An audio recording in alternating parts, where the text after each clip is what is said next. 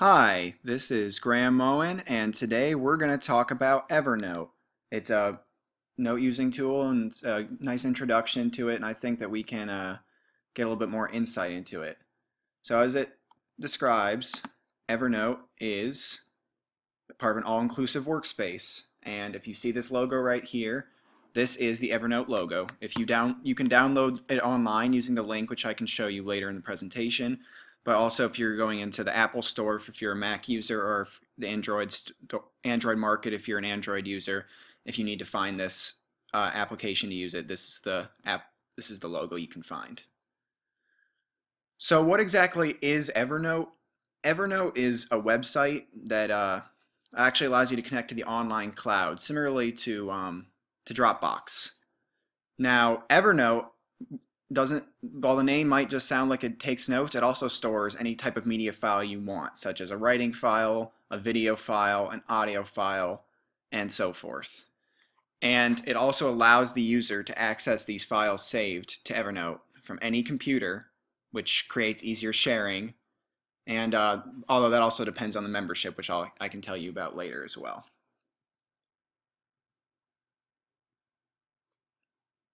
Now, the system requirements for Evernote are pretty easy to follow. If you're a Windows user, you have to have a computer that at least runs Windows XP, but nowadays a lot of those computers it would really slows down the program. So preferably they want you to look for Windows Vista, and even more preferably they would rather you do Windows 7 or 8, the most updated versions of Windows software. And Mac users, I know it's a little bit difficult to find the confusion between all the different OS X numbers. There's a lot of confusion between that. So you have to have a computer, if it says it runs 10.5.8, that's the one you'd be looking for. So you have to have at least the operating system called Leopard, which is a couple software updates behind. And then for Android users, if you're using it on for the market, you have to have at least a 1.6 on your Android software. It goes up to 2.0, but if it's below 2.0, you might have to download the Google Maps app and a couple of applications in order to be able for them to realize where your location is and being able to send and sync software that way. So as you can see, the main website for Evernote is pretty self-explanatory. All you do is go to evernote.com, and then it will take you through a process of signing up for the website and asking you about different memberships. The cost of those memberships, to start off, there's a free version. However, it's more limited, and we'll go into the pros and cons of that after a little bit later in the presentation. So when you're just starting off, there's just a free version that you're automatically put into. It's pretty limited. So if you for some reason, need to be able to go to a higher version, need to be able to share things, do a little bit different. The only way you can share and do a few more of those other features is if you get the paid version, which you can subscribe to either monthly or yearly. It's $5 a month, which would take you up to $60 a year, so it's about $45 a year, or $45 a year instead if you're trying to save some money and you're going to be using this tool often enough and you're going to be sending bigger presentations, because the cost also helps with much more storage space in the free version, which is only 60 megabytes of space, as you can see. And to the pros and cons. The pros of it, the first thing that I can really say as a pro for it is the web clipping.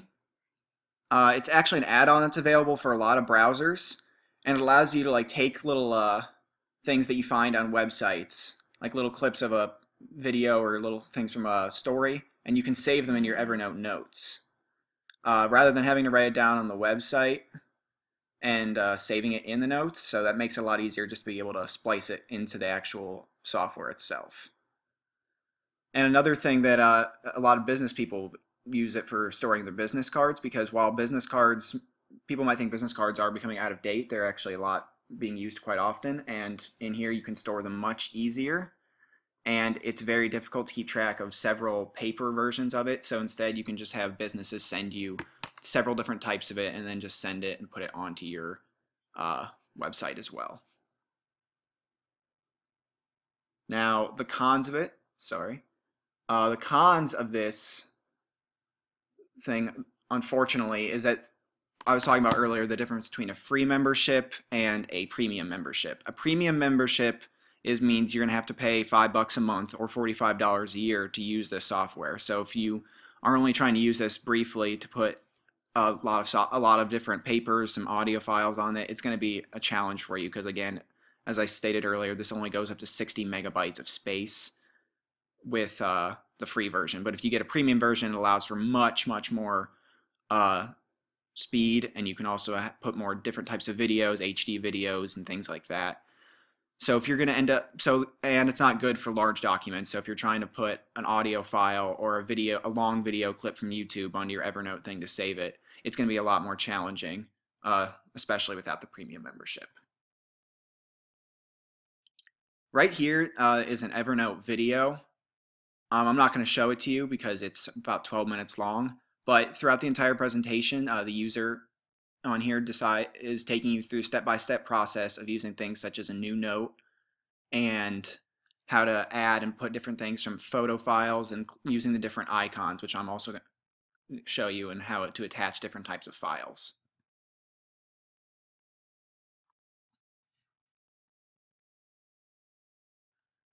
And using for the Evernote discussion, the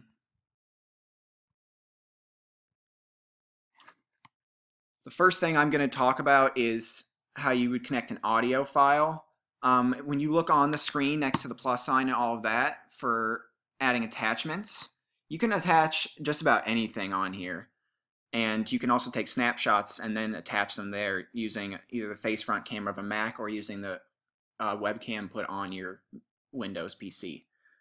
So the audio file you're going to want to find is going to be in the corner next to the new notes, and it's going to be just a little microphone thing. So it's going to want you to attach audio. So if you need to attach anything that you would use with the Mac's built-in microphone, such as a presentation like this, you would click an audio, and then you would just find the audio file in your files and just submit it there, and it would load right in there. Snapshot, you can also use the Mac's face front and camera if you're using a Mac. Obviously for the Windows, a webcam. And for the snapshot, it allows you to take pictures, and then you can also save those on your file and then put them into your Evernote as well. And then finally, if you want to find the little paper clip next to the snapshot and audio, that's going to be the file. That's where you would use find your paper documents, your papers, your PowerPoint presentations, your Excel files, things like that. And that's really the basics and the beginning of Evernote. And Evernote is a really good tool to use, especially if you're a college student that takes notes constantly and is always sharing files with different people. I would certainly recommend the premium version. It is $5 a month, which isn't that bad, considering that you'd be using it for schoolwork and for other business things later down the road. So overall, in conclusion, Evernote is a really good tool to use, and I would recommend that anyone at least download the free version and try to experience it for themselves. Thank you.